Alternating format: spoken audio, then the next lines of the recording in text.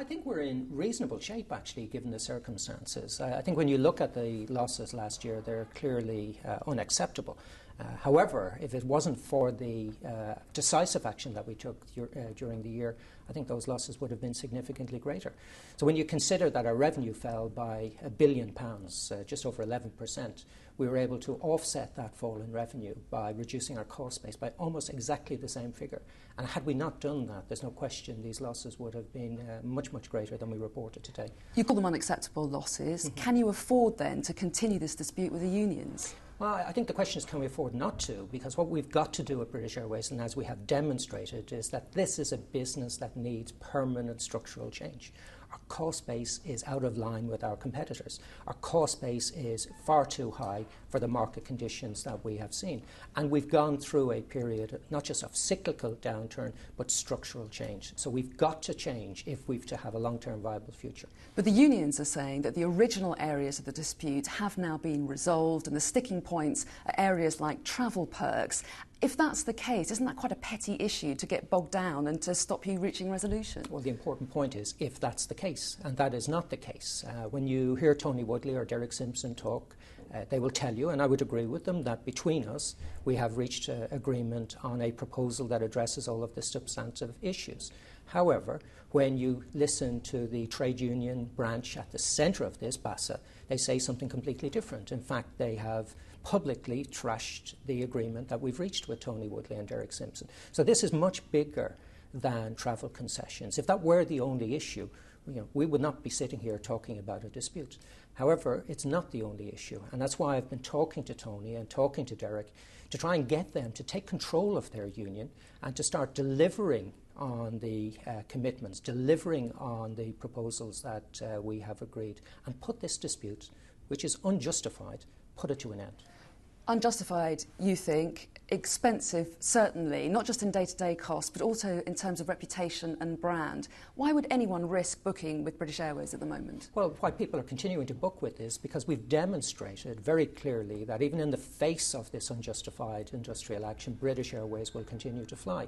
And what you've seen, I think clearer than ever before, is the true spirit that exists within British Airways, where tens of thousands of people have come together to ensure that British Airways can continue to fly. So while you have a trade union branch balloting for industrial action with significant support, they're not getting support on the ground. The vast majority of cabin crew have voted with their feet and have come to work. And the vast majority, if not all of the other people around the business, have stood up and said, we're not accepting this. We do not agree with it. We're going to do whatever we can to keep BA flying. And that's very important. So we will continue to fly. We will operate a significant proportion of our schedule, and over time we'll build that up to be able to operate a full schedule, even if this union continues to threaten us with industrial action. We've got a new era of politics in this country. The buzzwords are negotiation, compromise. Are you prepared to back down to do a deal? But I've compromised, to reach agreement with Tony Woodley and Derek Simpson. That's evident in the proposal that we have negotiated. It's evident by the fact that Tony Woodley says that all of the issues that were of concern to him have been addressed. What we need to do now is get Tony Woodley and Derek Simpson to get the branch BASA to acknowledge that and accept that they need to change. And if you look back at the history of the 15 months of negotiation that we've been involved in, where British Airways has been at the table, you will see that the branch BASA has refused on many occasions to sit there and negotiate with us. That is unacceptable. You cannot run a business with that dysfunctional behaviour. You cannot run a business facing the challenges we face, having a trade union that is out of touch with reality. Unite has made some very personal attacks on you during the course of this dispute. How do you feel about that? Why do you think it's got so personal? Well, I think it helps them to try and deflect attention from what the real issue is. The real issue here is Unite, Tony Woodley, Derek Simpson. They do not have control of their trade union. The tail is wagging the dog. Tony Woodley's words, not mine. They've got to step in. They've got to put an end to that. They've got to show leadership within the trade union. I sat with Tony and Derek for 2 hours on Wednesday evening. We acknowledged that in that room you had 3 people who could sign an agreement. The problem is in that room you had 2 people who could not deliver the agreement, Tony and Derek. That is the critical issue. We've got to move beyond this. But while they're dealing with those internal union issues, we're getting on with running the business. And we're getting tens of thousands of BA people, many of them Unite members, saying, we will volunteer to keep BA flying. And that's what our customers are seeing. That's what this business needs to see. People pulling together to face a significant challenge in the way we have done before. You're very passionate about this. Do you see it as a personal battle? No, not at all. No, my role as the CEO of British Airways, it's not personal at all. I can sit down with anybody. I can shake hands with everybody.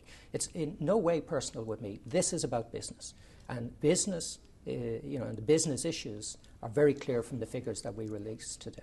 The other big industrial dispute over the past year has been at Royal Mail, and a lot of people have said that got resolved as soon as the boss, Adam Crozier, left. Do you think the same could be the case with British Airways? No, I think what you've got in British Airways is a boss who has finally stood up to the need for change and addressed and tackled issues that should have been tackled years and years ago. I think anybody who is close to this, anybody who examines what's going on, will recognise that we've got working practices and costs that are completely out of line with the industry, completely out of line with our competitors.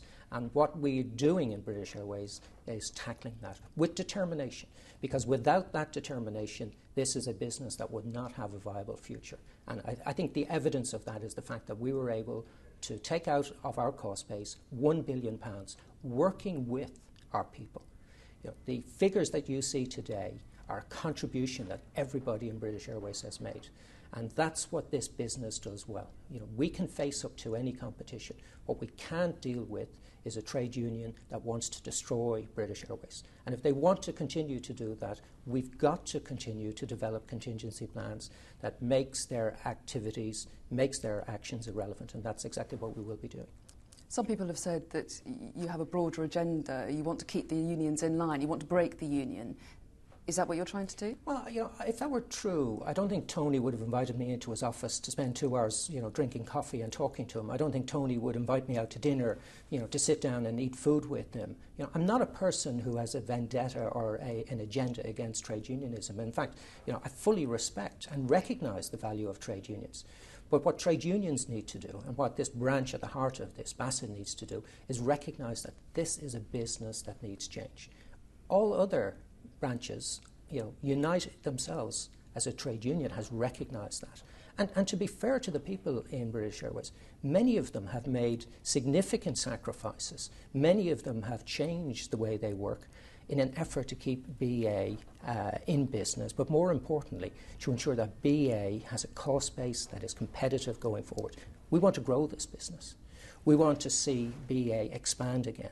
But we can only do that if we've got work practices and costs that enable us to do so profitably. Do you regret taking Unite to the High Court? The injunction was overturned and you're left with the same problems but an even more angry union.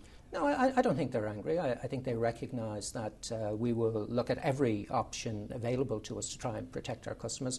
And no, I don't regret going to the High Court. I think that's democracy in action. I know some people said it was an affront to democracy, but clearly we had sufficient evidence to get a High Court judge to grant us an injunction. And I fully respect the Court of Appeal decision, but it was a split decision, 2-1. So we will do anything we can to try and keep BA flying in the interests of our customers. Unite say they won't strike again before Monday. Can you do a deal by then? I hope so. We've said all along that we're capable of doing a deal. I spoke to Tony Woodley last night on the phone. I'll speak to him again today, and hopefully we'll have an opportunity to meet over the weekend. ACAS have offered their services, and I've no doubt that we will be meeting, and hopefully meeting with the assistance of ACAS over the weekend.